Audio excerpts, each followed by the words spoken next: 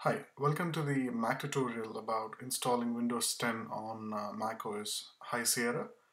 It starts with downloading Windows ISO onto your disk from Microsoft website. So as shown in the screen here, just search for Windows 10 download with Microsoft added to it, just to make sure you enter Microsoft website rather than any dubious website. Select Windows 10, and then the right language. Well, for me, it's English.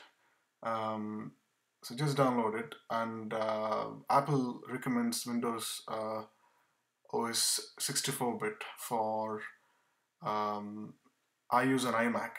So for iMacs after 2010, so 64-bit Windows.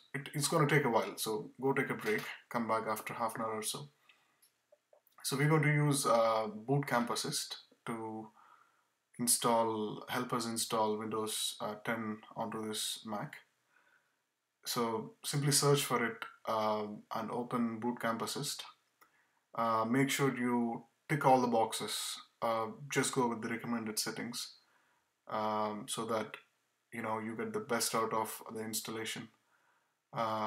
Since my Mac is a pre-2015 iMac, for some reason Apple recommends using a USB flash drive. So I've just bought one. It's a SanDisk UltraFit USB 3.0. It's a quicker, slimmer one. Simply put it into your USB slot, and then, unlike the previous window, it should continue now. Magically, the OS found out where my ISO is, Windows 10 ISO is, but just in case your OS doesn't, browse down to the ISO location and just click on it and select it. And once you do that, just click next, or proceed rather.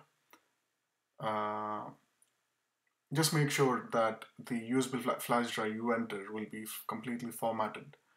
So any data you have on it will be erased, which is exactly why Apple OS, the Mac OS, is warning. So once that's done, it'll take a while. It's going to take 10 to 15 minutes. And then it'll enter the partitioning phase. You're asked for a password here because this is probably something only with admin privileges should be doing. As you can see, by default, the Mac OS reserves maximum amount of disk space for itself, but this could change. But make sure you select a sensible partition. Not too much for Windows. Anything too much for Windows and too less for Mac OS could affect the performance of Mac OS. So I went with more like 25% of the disk space, which is 250 gig in my case. I intend to use Windows for work-related things and, if possible, some sort of gaming. I want to see how my iMac does with, how well it does with PC gaming. So once that's selected, click Next. So the disk partition will take a few minutes. Well, mine took about 5 to 10 minutes, I think, from what I recollect. You'll be asked for a password at the end of it. The credentials yet again, just to make sure you have the admin privileges. There you go. So you just enter your username and password with admin privileges, and the Mac will be restarted. And so when it does, it restarts into Windows boot up, installation boot up by default. You don't have to do anything here. It'll take a few more seconds compared to a default Mac OS boot up. So it'll take a while, I guess, for pretty much common for the setup process to take a bit when it's installing for the first time. So once it gets going, yeah, you need to select the language for that to install, and then the time zone, and then the keyboard layout. Just pick one that suits you. Once that's done, just click next. At this point, you'll be asked for activation key. You don't actually have to enter this in order to use Windows 10. I'll go into more details later. So you can select Windows Home if you're a basic user, and Windows Pro if you're a professional user. Anything else, obviously, there are too many options here, and you can select anything depending on your choice. So I chose Windows Pro, Windows 10 Pro, and I have a key for it, which I'll be entering later. But what I want to demonstrate is the fact that you can do the complete installation and you can keep on using the operating system even without having an activation key. Simply accept the terms and conditions. So at this stage, I was pretty confused because none of the online tutorials explain this. So you're presented with a choice of drives where you can install it. So I kind of use my common sense here and use the biggest one. Yeah, as you can see, the 232 gig is the biggest. But even that, the boot up installer says Windows can't be installed on it. So I did a refresh trying to see if it works, and it didn't. And once again, like I said, what I did was just use my common sense and went on with a format. So I decided to format, which you'll be seeing in a bit. Format the drive. So I didn't mind doing this because one thing that's great about Macs is that you can never brick them. You know what I mean by bricking, usually used for the Android phones where you do something wrong and the phone never starts up and never is useful again. So don't worry about experimenting with Mac as long as you have your data backed up. So as you can see, I have formatted it and now Windows is happy to install on this disk. And now, yes, this is pretty time-consuming process. So it's going to take at least 30 minutes. So please have some patience. Go take a break. What I've skipped there is a standard Windows installation process where it keeps asking for other details like username, password, setup, and all the basic things. So you know them probably from your previous installations of Windows. So go ahead and do them, and there'll be quite a few restarts, and don't worry about that. A few restarts later, you'll be presented with good-looking high-resolution screen like this one. So first thing to do is to do the Apple updates. So what this does is, as you know, this is Windows, but this is sitting on top of an Apple device. So it's good to have the Apple software that monitors, the Windows setup and have it up to date. Well, sometimes they're trivial. Sometimes the updates are about iTunes or some other ancillary Apple software.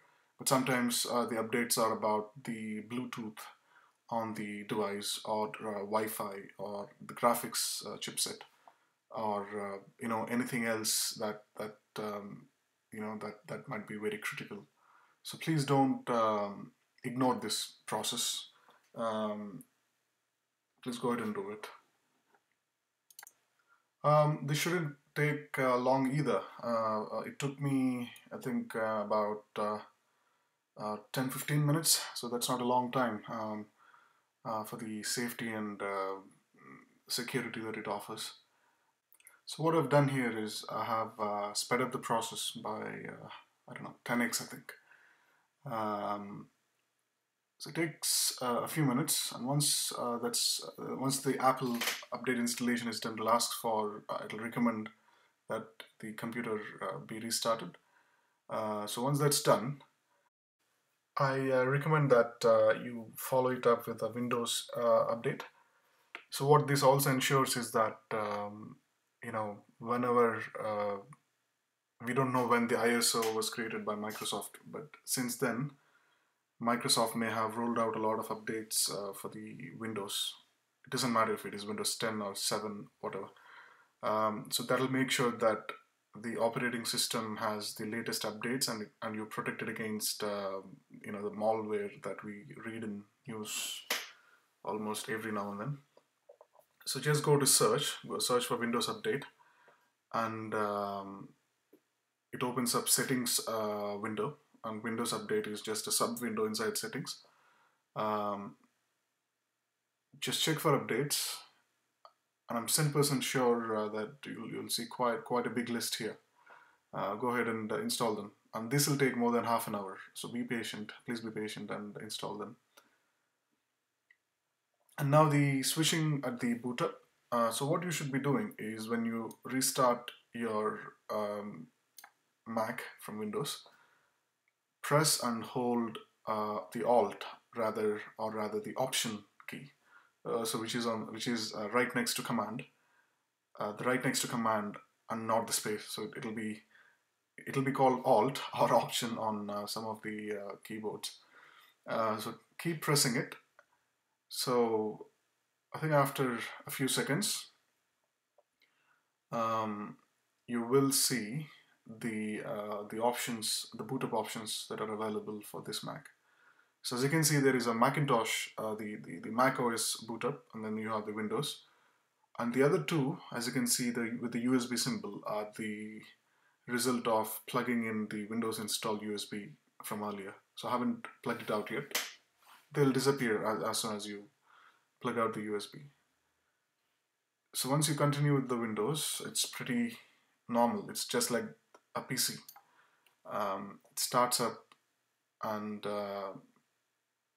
waits at the login window. And it's as usual from here. So the other way of switching the OS, not at boot up, but rather preemptively, is using the boot camp assist from the Windows. So if you click on the tray options, so you'll see the boot camp assist, and the last option will be restart in OS X. So once you click on that, you don't have to worry about pressing and holding Option key. The Mac will restart in a Mac OS that's available to it. Once again, once that's done, it's pretty much as usual. So your iMac or your MacBook will never see Windows unless you press Option. On the other hand, the complementary feature in the Mac OS is selecting the boot disk from the boot up disk application. So simply search for startup disk, and this will be locked by default. So you have to unlock it using your admin credentials. Once you do that, you'll get to choose which one you would like to choose by default as you boot up. So in this case, I have once again chosen Windows for the sake of it, just to demonstrate it. And as you can see, it'll be restarted. As I said, you don't have to press Option this way either. So Windows will start in a sec. That's pretty much it. So the final thing to notice, or to rather note, is how do you uninstall Windows 10, or how do you uninstall any Windows operating system once you install using the process mentioned before. So simply go back to Boot Camp Assistant, and I strictly recommend that you follow this process rather than doing it manually, especially if you're a newbie. Thanks for watching, and please subscribe for more Mac tutorials and other DIY videos. Thank you.